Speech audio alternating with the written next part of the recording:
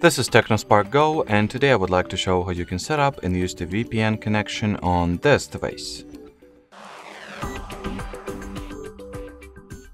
So to start, you will need to launch the Google Play Store and download the free third-party app that is called Turbo VPN. That is the tool that will allow us to, well, connect our device to VPN at the first place. So let's quickly install it.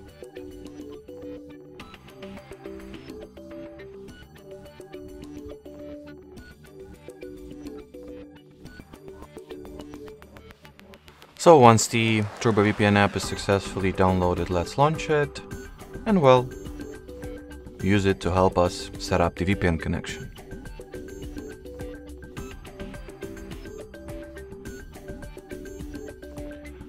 In order to do that, once you have skipped all the ads, agreed on all the terms, tap at this caret icon over there, then confirm the connection request and give this cute little rabbit a few seconds to do his magic. And, well, your device is successfully connected to VPN/proxy. From here you can change the server, country, or even the city that you are connected to, just like that.